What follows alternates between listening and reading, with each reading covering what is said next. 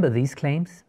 The champions of Bitcoin ask us to imagine payments without a middleman, investments without a broker, loans without a bank, insurance without an underwriter.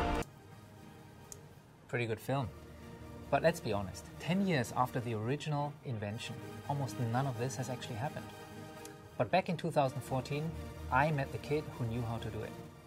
Hi, I'm Vitalik Buterin, co-founder of Bitcoin Magazine, founder of Ethereum, and just general Bitcoin and cryptocurrency advocate. Just 19 years old, Vitalik was on a mission to make money programmable. Vitalik is a very, very smart guy.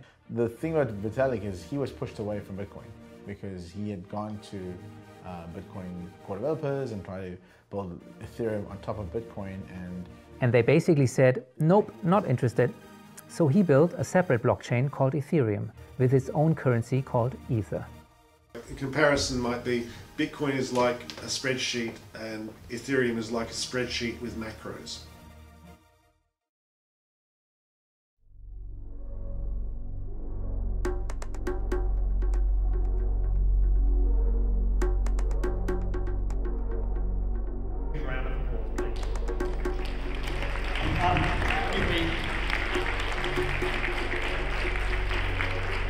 Right, finally, we have Thorsten Hoffmann, who's the producer of the Cryptopia film.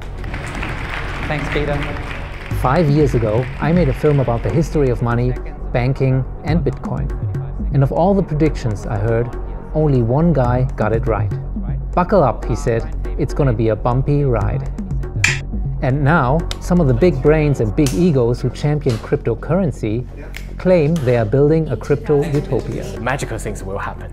With something called blockchain technology, and it just might change your life. And they really could compete with, if not even take down, the Facebooks and the Googles and the Amazons. My name is Thorsten Hoffmann, and in this documentary, I'm going to put some of these claims to the test. So guys like you will build a better future, and we can trust you guys better than the bankers. This innovation has enabled a lot of criminals and scammers. But basically, looking at it now, you lied to us. Forget all the hype. We'll explore the true potential of this new invention. See who is already using it. Making it really easy and simple for people to own a piece of a solar farm or a wind farm.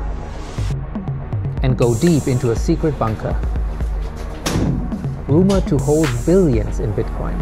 And we cannot talk too much about it because it's pretty secret what is down there, right? If Bitcoin succeeds, it will be at least $1 million per coin. But there are those who want to kill it.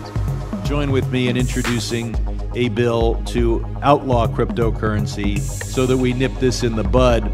Control it. Next year, people are going to start seeing that we have hundreds of patents and everything changes. Or change the world with it. Welcome to the battle for the future of the internet. Web 3.0. They wanted a science fiction dream. What they actually did was build a forthcoming disaster. A lot of people were not willing to learn and were not willing to admit they were wrong. They're idiots. Why is this fraud allowed to speak at this conference? Stop telling me that I have no clues. That's just bullshit. If you don't support free speech, you don't support Bitcoin. You're an enemy of Bitcoin. This is bigger than the internet, the Iron Age, the Renaissance, the Industrial Revolution. This affects the entire world in a faster way than you ever imagined.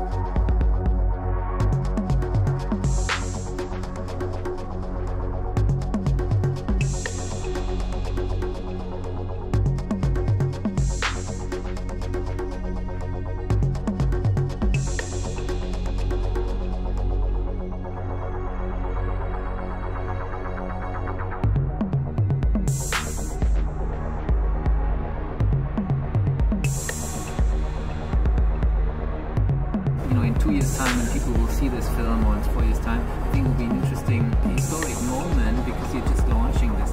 So what we're doing is we're saying we have this Ethereum network.